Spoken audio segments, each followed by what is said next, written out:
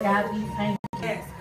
We bless your name, oh God, simply because of who you are, Lord God. We know you as Jehovah Jireh, our provider. We know you as Jehovah Shammah, always present. Oh God, we know you as Jehovah Nissi. You are our banner, oh God. We know you, Lord God, as El Shaddai, El Ohim, El Olam, El Elyon, oh God. You are the Most High God. You are Alpha and Omega, the beginning and the end, oh God. There is nobody like you, Lord God. We could search all over and we could never find anybody that comes close to you, oh God. Lord God, we know you, oh God, as the Alpha and Omega of us, oh God. You knew our beginning and you know our end, oh God. And Father, we lift your name on high tonight, oh God. We thank you, oh God, for every praise dancer, oh God. We thank you, oh God, for every decree, oh God. We thank you, oh God, for your presence is manifesting itself in this place, oh God. Now, Father, speak a word, oh God. Speak a word from on high, Lord God. Forgive me of all of my sins, oh God. Forgive me of all of my doubts, oh God. Forgive me of all of my shortcomings, oh God. Oh God, speak to me, oh God, so that you can be glorified. The saints would be edified. Some sinner might be sanctified. And the devil would be horrified. And in the name of Jesus we pray. Amen, amen, amen. Praise ye the Lord. Praise God in this sanctuary. Praise him in the firmament of his power. Praise him with his mighty acts. Praise him according to his excellent greatness. Praise him with the sound of the trumpet. Praise him with the psaltery and harp. Praise him with the timbrel and dance. Praise him with string instruments and organs.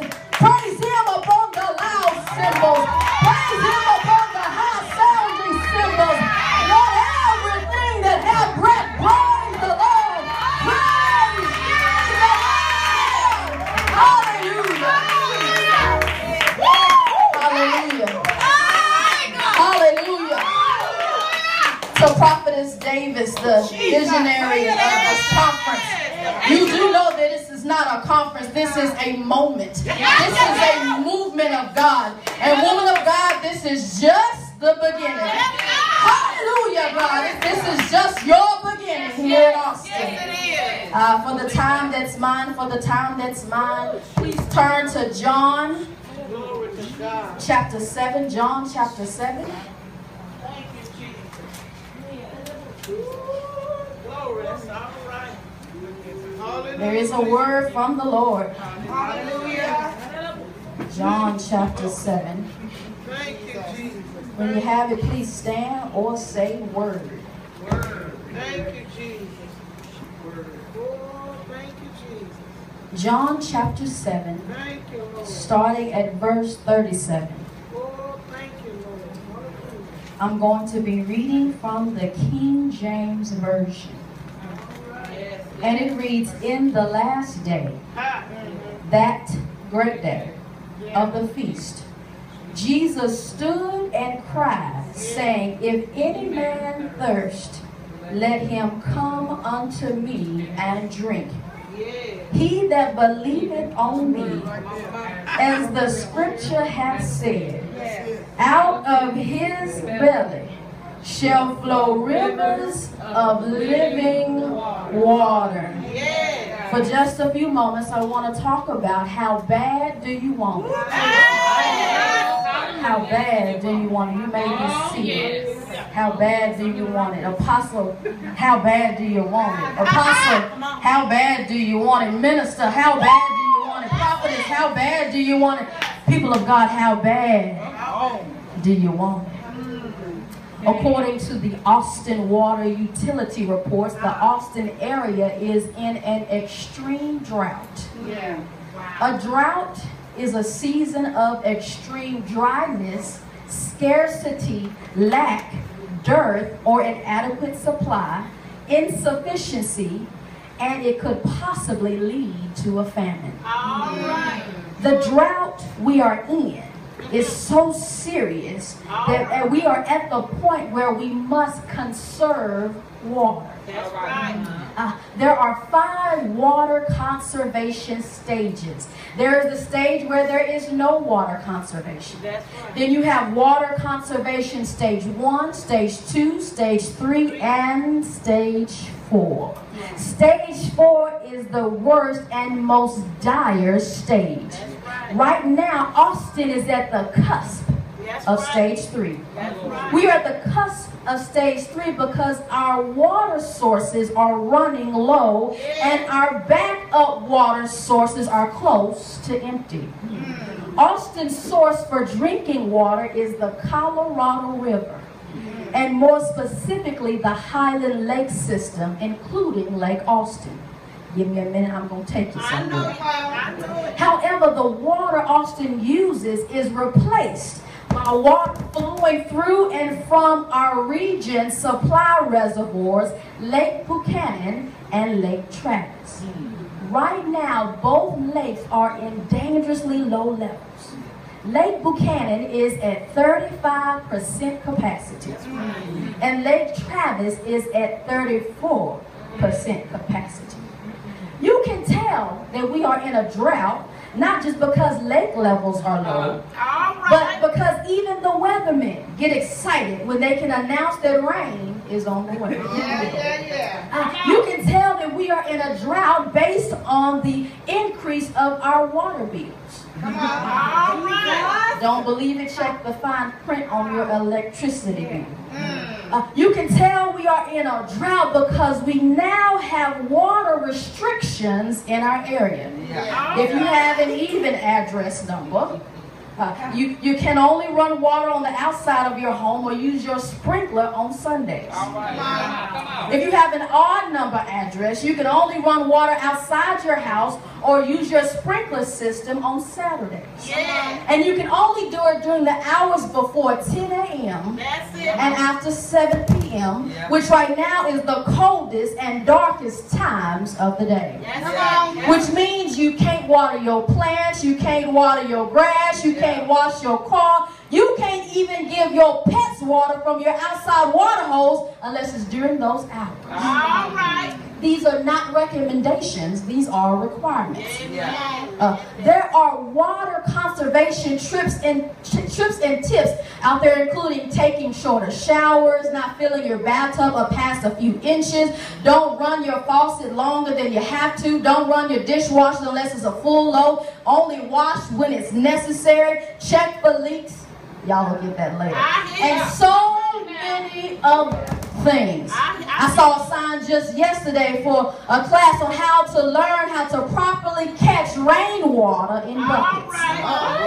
Yes, we are in a drought in the natural. But some of us are in a spiritual drought as well. You know how you can tell that we're in a spiritual drought? By the lack of healings. By the lack of miracles. By the lack of signs and wonders. By the lack of manifestation. By the lack of financial health. And by the lack of spiritual prosperity. Jesus said, if you believe in me, the work that I do, you shall do also, and greater works that these shall do. So how is it that we are anointed to do greater works, but we can't even heal nobody? We can't even get along with people in our family. We can't even get along with people in our church. The church can't get the building built because you won't even pay your tax.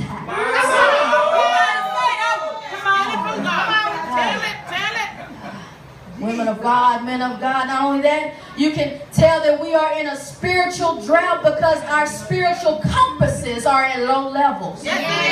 Meaning we are walking in lack. Lack in our finances, lack in our peace, lack in our patience, lack in our long suffering, lack in our joy, lack in our sound mindedness, lack in our love.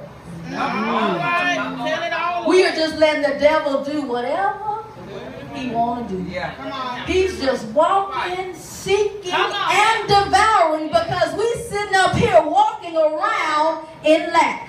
We're walking around in our personal pity droughts. You're preaching. Just dry. Just dry. Empty. Yeah. Dead. Yeah. Dead men and dead women walking. That's it. Yeah. Don't tell the truth. We got a whole lot of arid Christians. That's it. Come on. There should be time restrictions on you. That's right. Come on. Some of us should come with warning labels that say only spend time with me during the hours of. As a matter of fact, some of us aren't friendly no matter what time it is. And I cannot stand a mean Christian. How are you saved and mean? Come on. How do you say you love Jesus and you hate the folks he created? Come on. Just dry. Walking, talking, breathing deserts. Oh yeah, I see y'all. Y'all looking at me kind of strange. You mad now? Y'all are looking at me a little crazy. Do not get mad at me. I'm just the messenger. Who you're really mad at is God because he told me your business. I'm just the paper boy. He owns the articles, he owns the news company, and he owns the print press.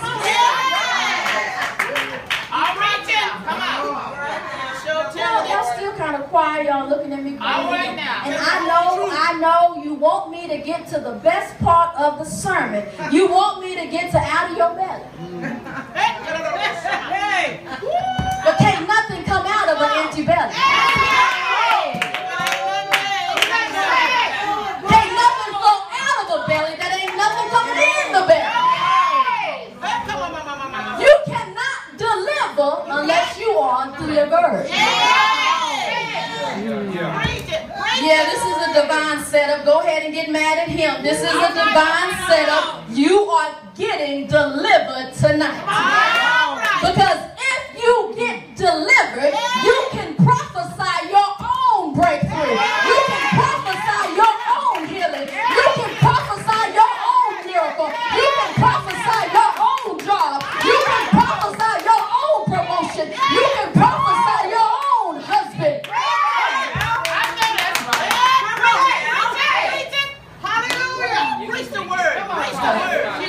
But that can't happen because we got too many Christians walking around in bondage, confined, restrained. But we breaking free and here tonight. By the power invested in me by the Holy Spirit, we are breaking free tonight. Tonight we are all getting out of our dry places. Tonight we are getting out of our sin. Tonight God is breaking some chains up in here. You know he's tired, right? He's tired of us speaking in tongues on Sunday and bashacking on Sunday night.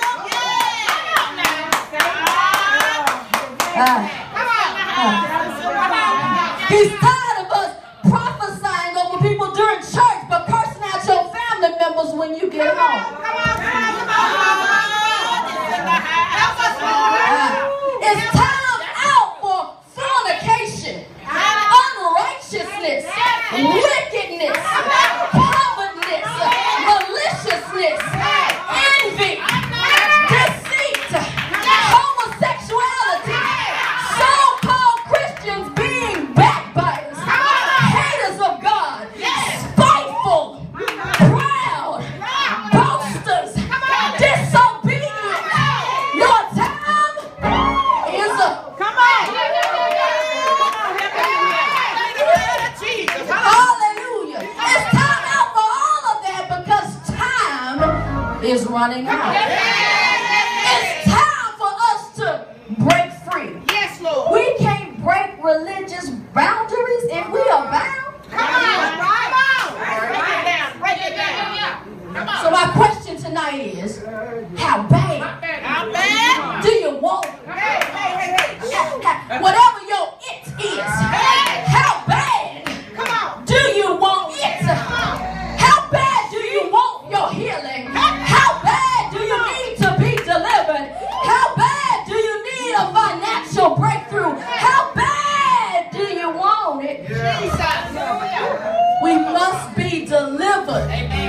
that we can deliver. Yes. Y'all are quiet up in here. The moment I started talking about sin, you got quiet, because ain't nobody mad but the devil. So if you're mad, maybe you just might be. Ask your neighbor, are you mad?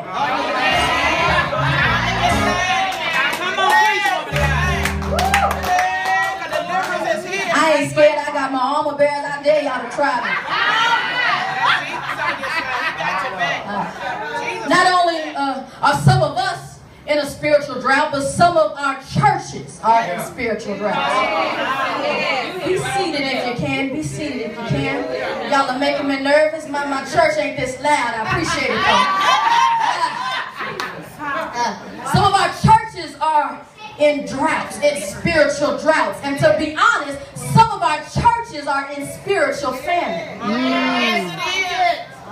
It amazes me how people can get up early on a Sunday morning. Well, put on their best Sunday clothes. Fight the kids to get ready for church. Get in an argument with their spouse on the way to church. Fight all kind of demons and spirits on the way. Fight traffic. Fight people's bad attitudes. Pray off speeding tickets. Barely get to church on time, and then you get there and you just sit.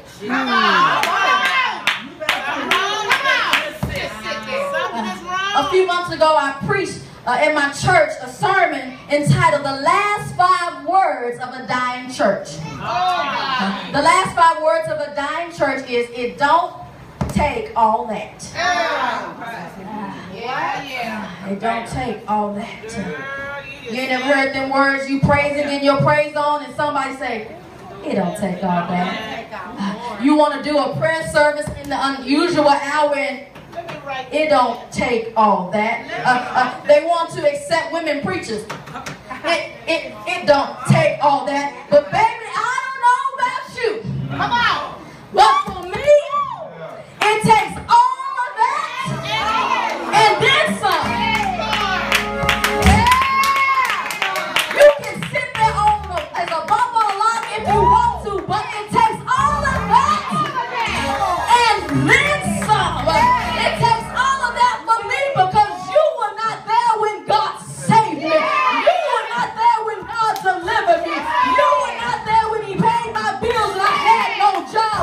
You were not there when I had to ride the bus. You were not there when my friends turned their backs on me.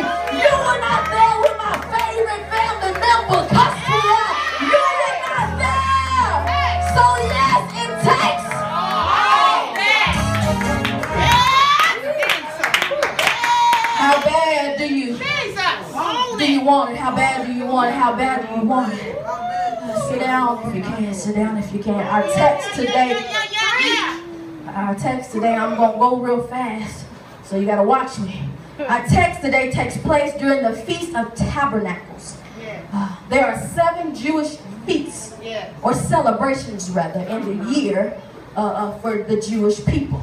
The Feast of Tabernacles is the very last and most celebrated feast of the year.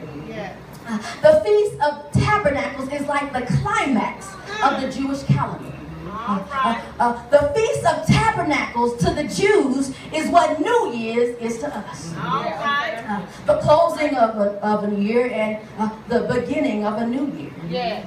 It's a grand celebration, and all the Jews get to go. All the Jews, they travel far and wide just to go celebrate the Feast of Tabernacles. But there was one Jew that didn't want to go. His name is Jesus. In this passage, the Savior does not want to go celebrate. Does anybody want to know why he don't want to celebrate?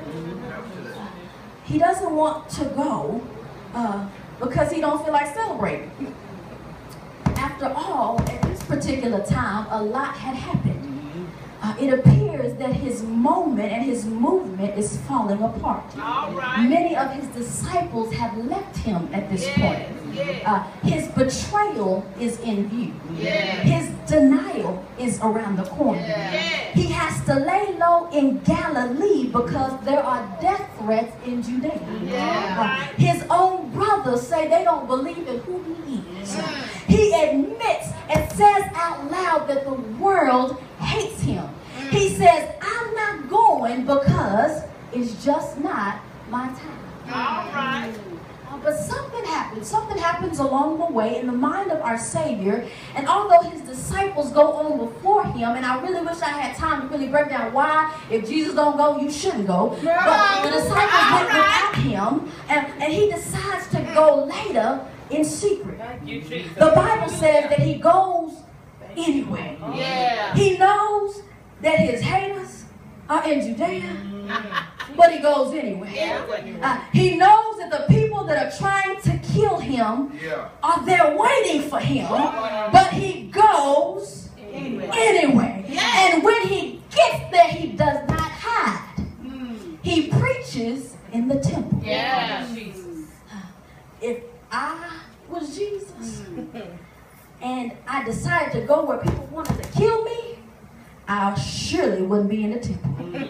I'd be somewhere hiding out. He preaches in the temple, and the Pharisees can try to get to him, but they just can't. They're trying to kill him, but they can't get to him. They couldn't get to him because it wasn't his time, but it was his turn.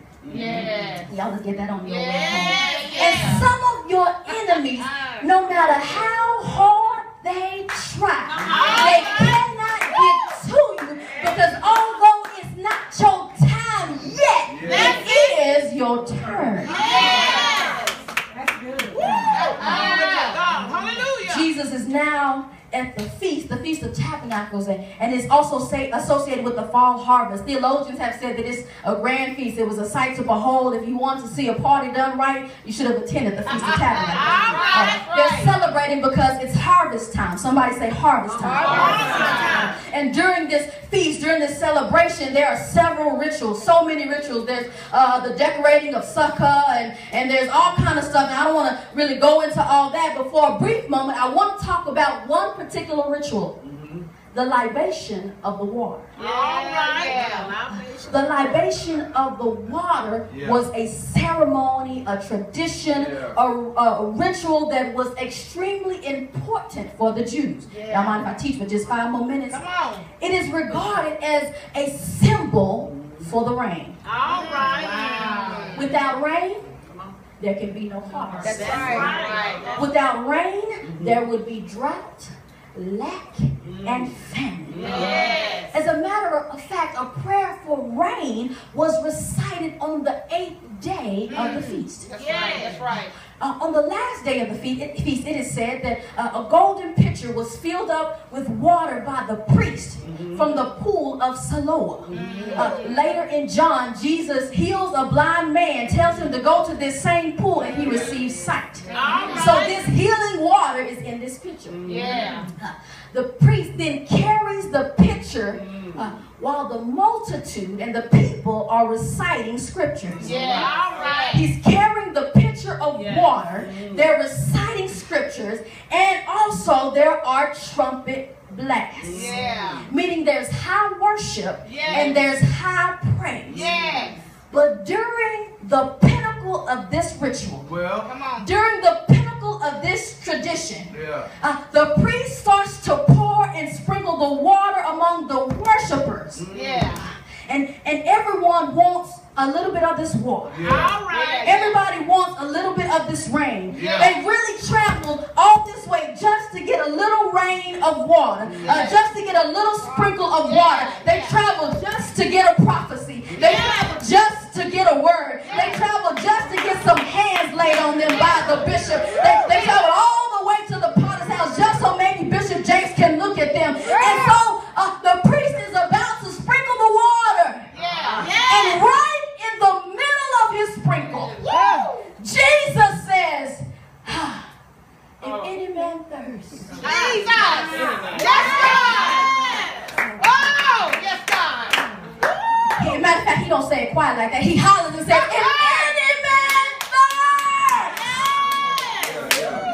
What he's basically saying is that although you've come to get something from the preacher, what you really need is in me.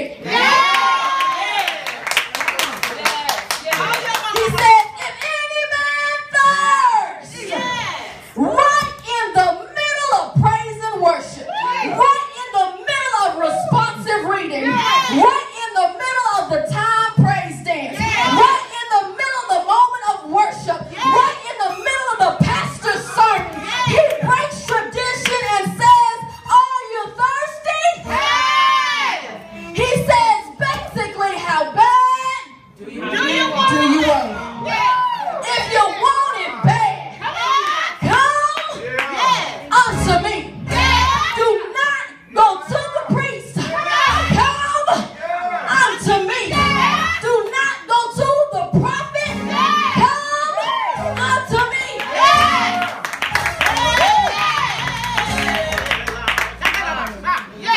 I'm not talking bad about preachers because I'm one. I'm not talking bad about prophets because, baby, I'm one. I'm not talking bad about apostles because maybe one day I'll be one. I'm not talking bad about pastors because maybe one day I'll be one. But what I am saying is, if you just came to church to hear what the bishop said, or to hear what the prophet said, or to hear what the preacher said, and not the living word of God, you don't really want it that bad.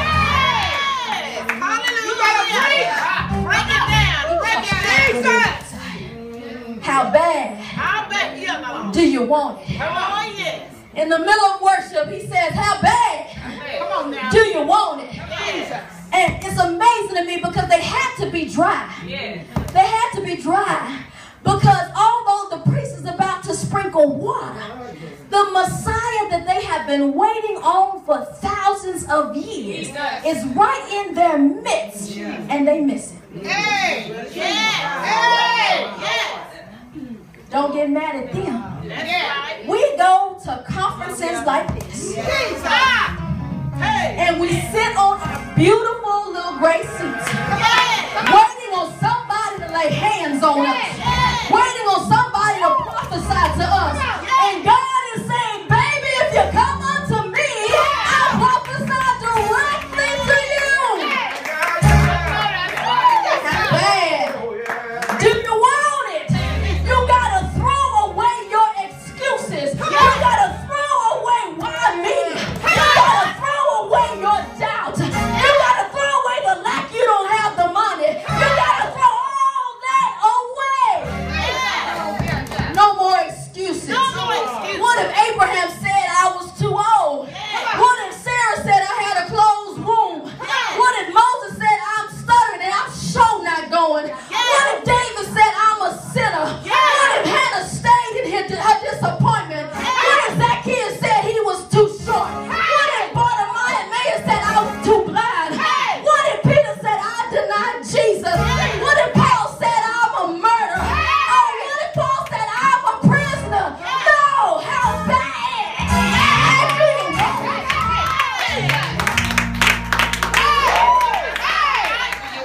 What are you waiting on?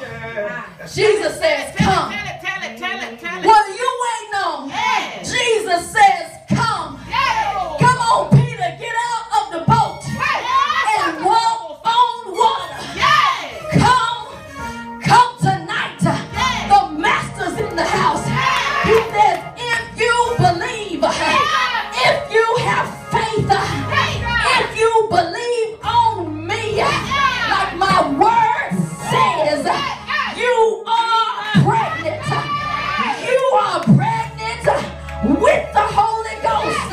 And since you're pregnant, out of your belly shall flow rivers of living water. Not just out the preacher's belly, but out your belly.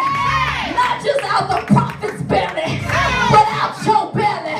Not just out the praise dancer's belly, but out of your belly shall flow rivers.